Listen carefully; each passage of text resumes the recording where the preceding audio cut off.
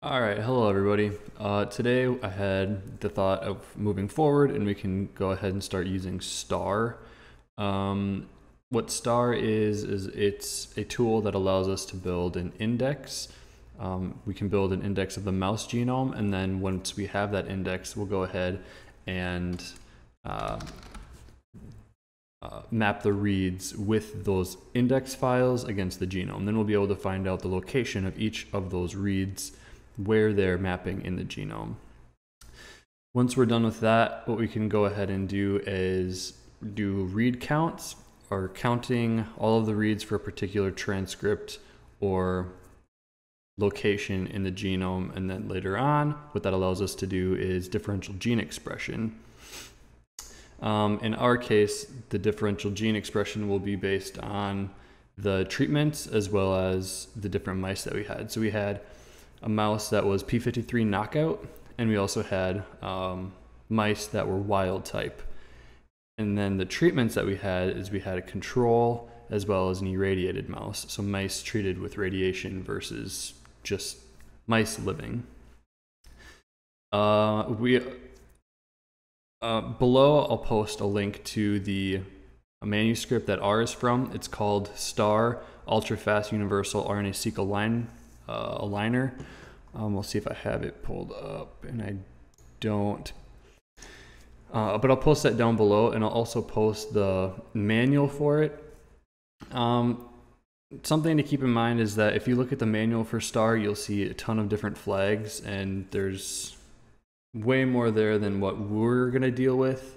But just for future reference, if we want to go back and do something like the human genome to make the index file, it's a little bit bigger, so we have to give a special flag to tell our personal computers to handle it in a certain way. Let's see. So the first thing that we have to do with STAR and the mouse genome files is build that index. So what is an index? Well, we can think of it in a similar way as to kind of how Google handles searching.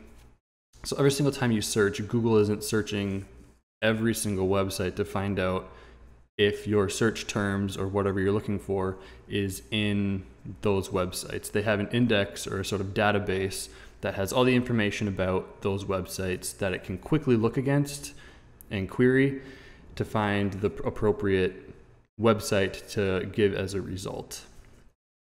What we're going to need for building the index is to have that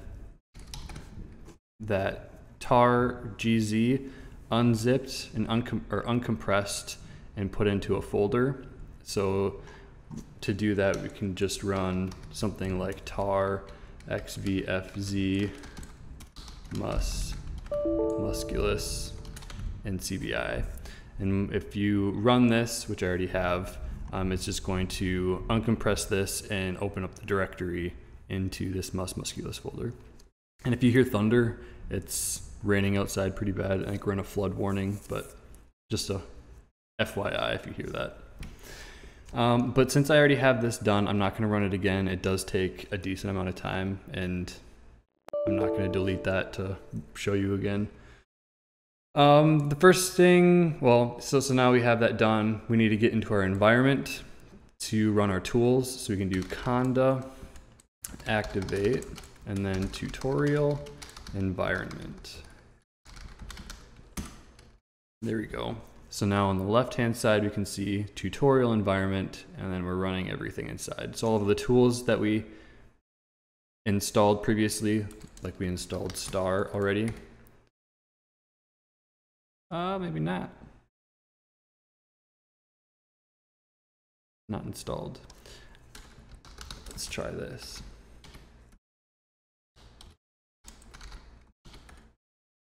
Yeah, okay. So we can do conda install and then STAR.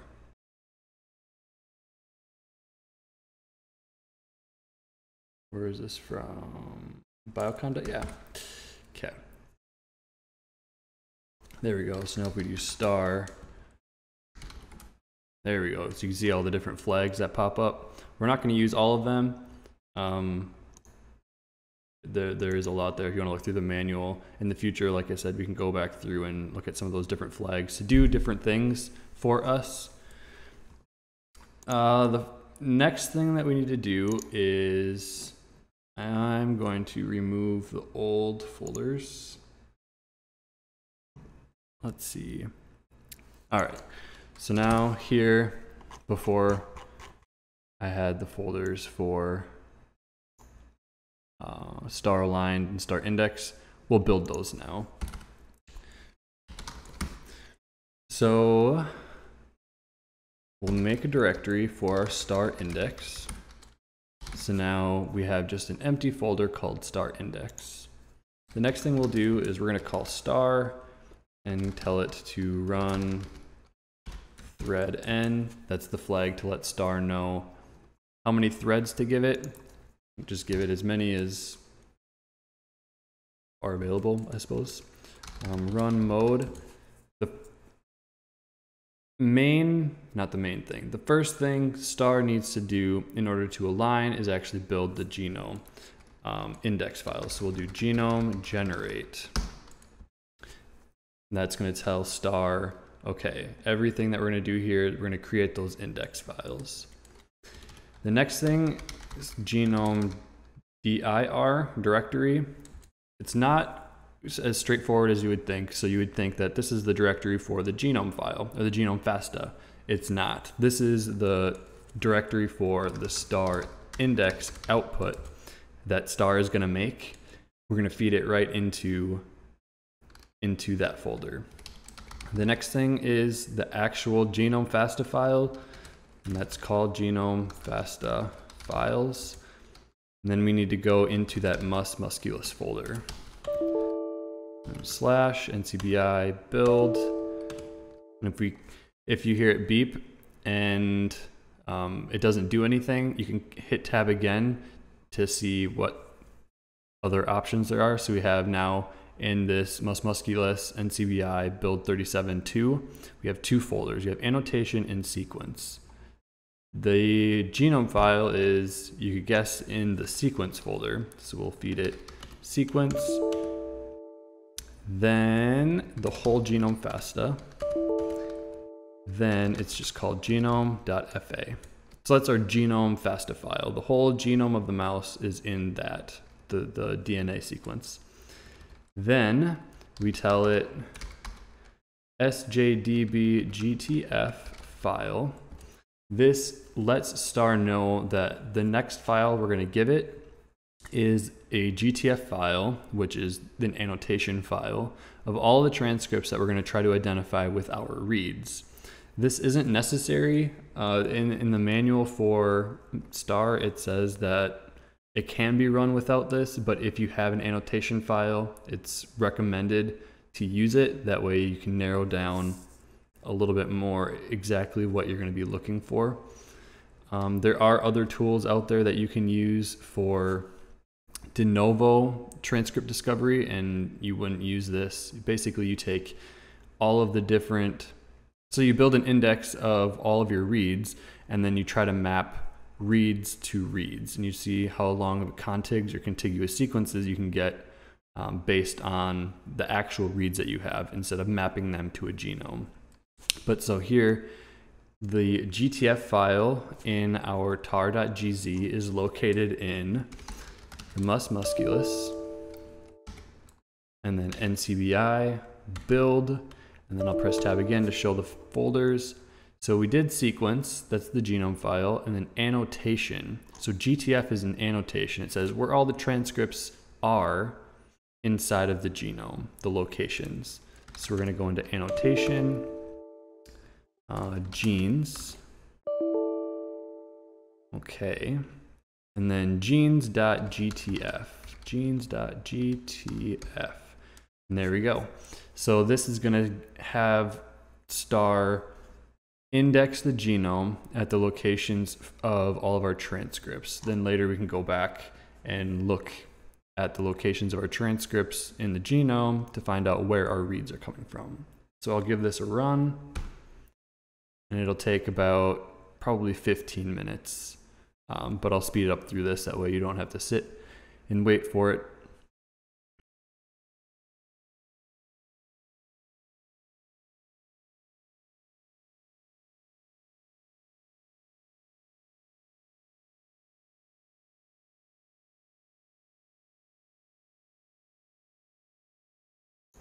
Okay, so now we have our index built, and everything is all in our star index folder that we had created.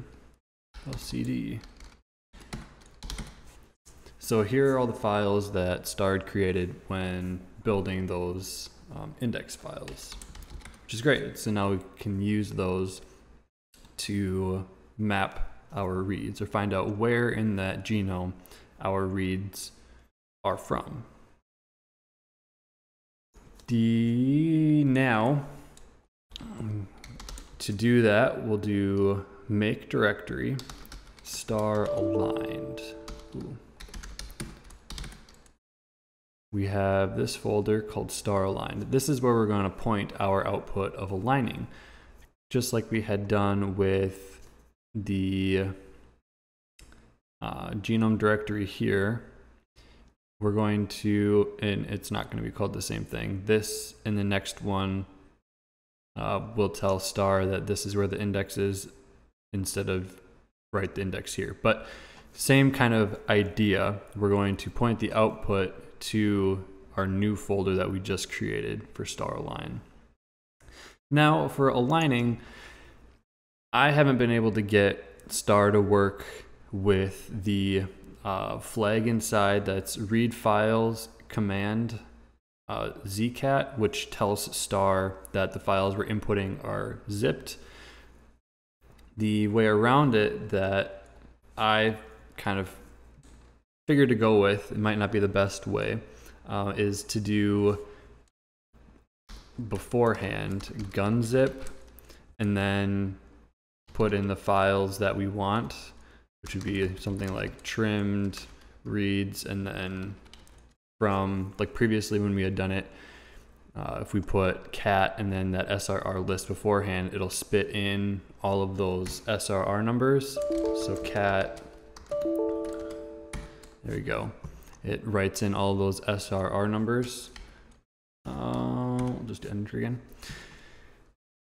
So if we do gunzip, and I'll rewrite it in a little bit, and then trimmed reads underscore, and for star, as opposed to, what is it, cufflinks or, what's the other one?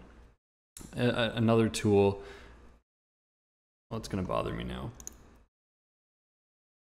Top hat. Just like Top Hat does.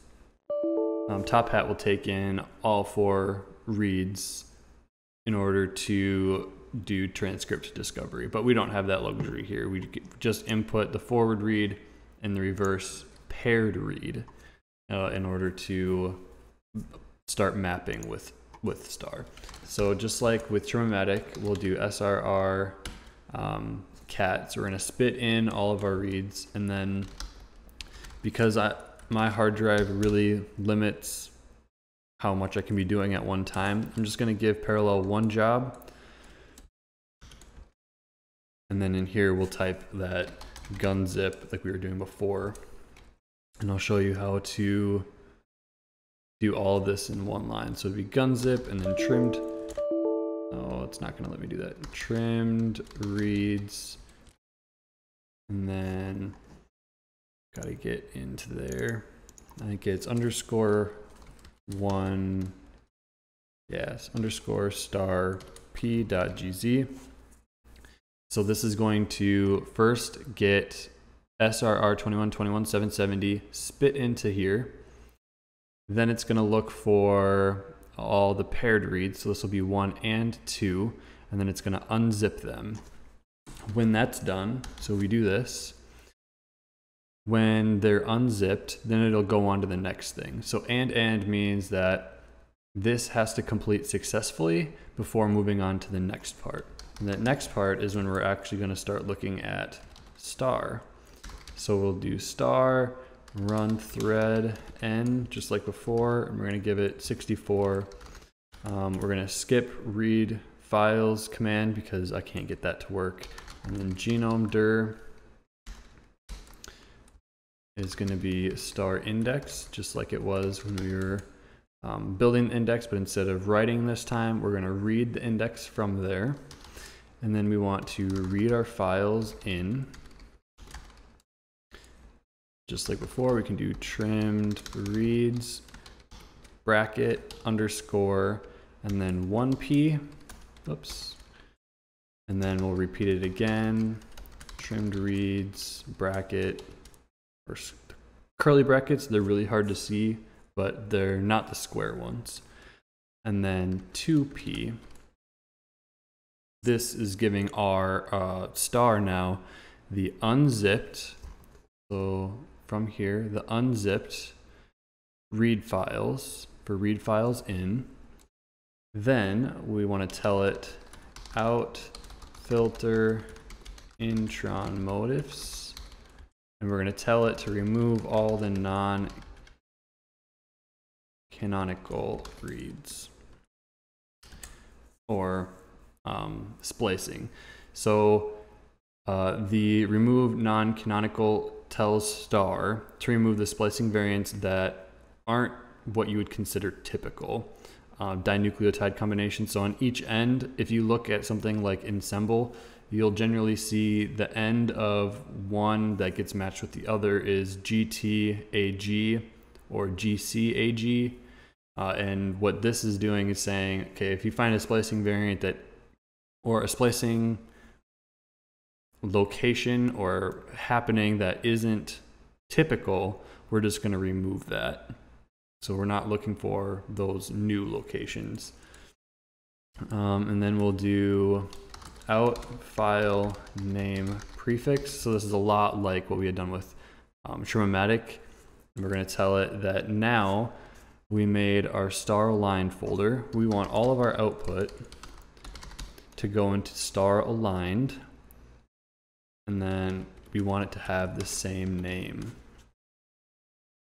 We're going to feed in 2121.770, and we want all of our output files to have that same naming. Then we can keep track of the files. The out SAM type, which is the next thing, is the output aligned file format.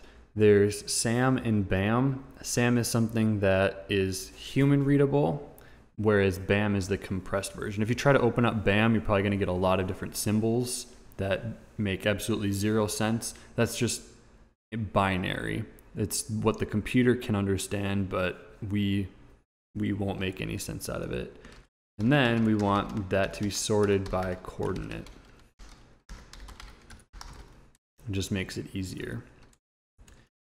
When we're done with this, we have then our read files that are unzipped still. We want those rezipped. That way we're not going to take up too much space. We can do that by doing gzip this time, or we can actually use pigs. Let's use pigs. We'll be able to feed it as many cores as it can take. Probably will be hard drive limited, but at least it's not going to be core limited. Like gzip can only have one core. Pigs can use as much as you give it. So pigs, and then we're going to go into that trimmed reads folder. We're going to look for our reads. So we have our forward paired and our forward unpaired with the input name. We're going to just look for star P. Let's walk through this from the beginning now. What we're going to do is open up that accession list. So that's what's over here on the left-hand side. We're going to feed that in one by one into parallel. And we're only going to have one job. We can bump this up to 2, I suppose. And then we'll drop this down to 32. Let's do that. Okay, must not like that. So we're going to start 2 jobs at a time, and then we're going to feed it 32 cores. Okay, so we're going to feed in one at a time these accession numbers. It's going to go to gzip, and it's going to get unzipped. That's the first step. If this is successful, which it should be, and that's what we're going to count on here, we're going to go into star, and we're going to start aligning. giving star the genome index directory, which is star index, and then our forward and reverse files, which is essentially trimmed, the same exact thing as here, except there's no GZ anymore.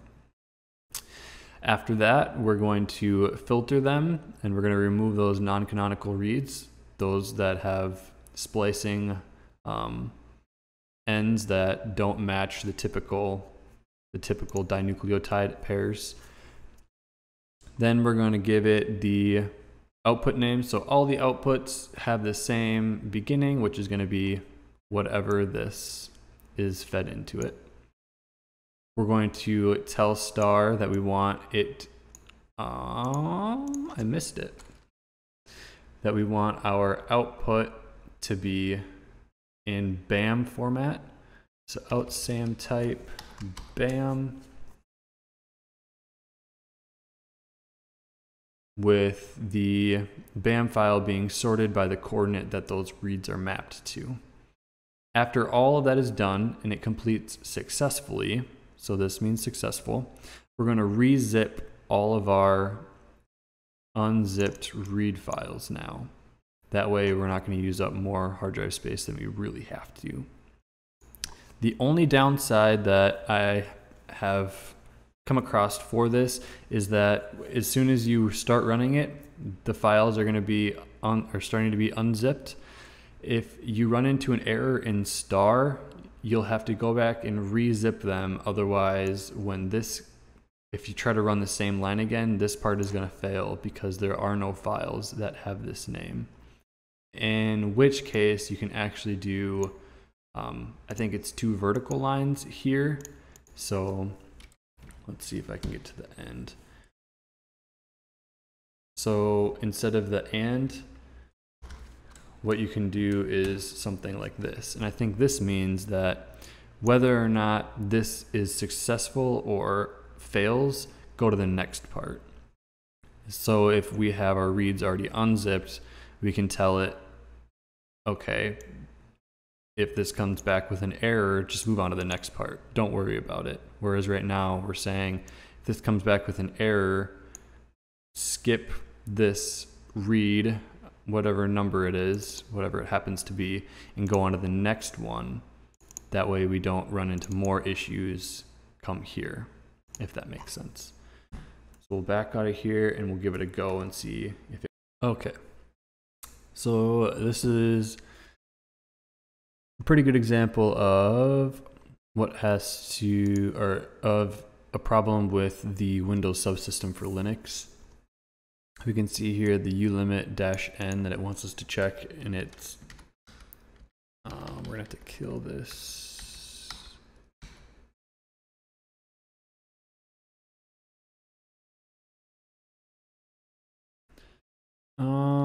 Let's do this in the background. So pigs, and then underscore star p within the trimmed reads folder. So star. It's going to go in the trim reads folder. It's going to find all of the files that are, I guess this doesn't really matter then, are unzipped with an ending of P. So we can do Control Z and then BG like we talked about before, 1. We're going to throw that job in the background. But back to this ulimit. It's by default set at 1024. That means, from my understanding, that only 1024 files can be open at a time. But we can just update, increase that by doing ulimit -n and then something absolutely huge. With our ulimit set, we should be able to go through and run this. And hopefully it works.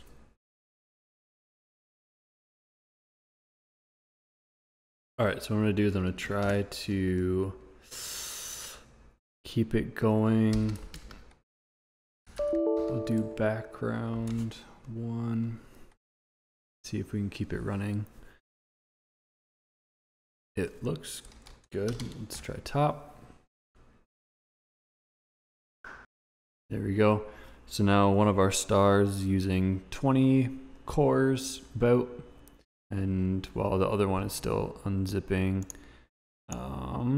Let's go back to the trim reads folder. Yeah, I don't know why it's taken so long.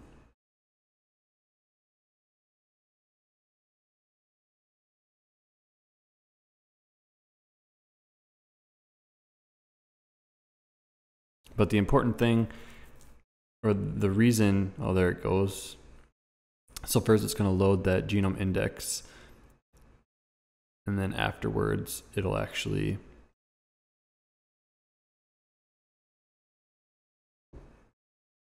run it. So there's another flag that we can use, and I don't know if it would work in this case, but oh, that's so annoying. But in here, what we can actually do is a flag that's dash genome load space load and keep. I don't know if it'll work for pigs. I don't know if it goes between the different jobs. So here we're doing 2 different jobs. I don't know if it would still have to load for both of them, or if just one works. Another thing to keep in mind here is we're going to bring this back. I'll show you. Another reason to do only one at a time is my RAM is starting to get up there. I only have 64 gigs, and right now we're at 55 or so, and it's loading in that genome. And you can see over here, it's using a little over 32 gigs for it. So it's going to push some of that stuff to swap memory, which will slow it down too. But it looks like everything is running, which is great. For next time, I don't think we're going to talk about how or what star is doing, just because, or not what star is doing. All the different flags in star, like we did with Trim-O-Matic, and how FastQ, like the results of FastQ work. Just because there's so many for star, next time I think we can look at contamination of microbes. So looking at the 16S viral, I don't know, human. So this is mouse. We can actually look at human contamination to see whether or not the individual who was extracting the DNA, or the RNA in this case, had some contamination. Or we can look at Phi-X contamination, which is a sequencing control. Just a bunch of other stuff that we can look at for next time. So if you leave a comment, I can go ahead and do whatever is suggested by you guys. Otherwise, I will see you guys next time.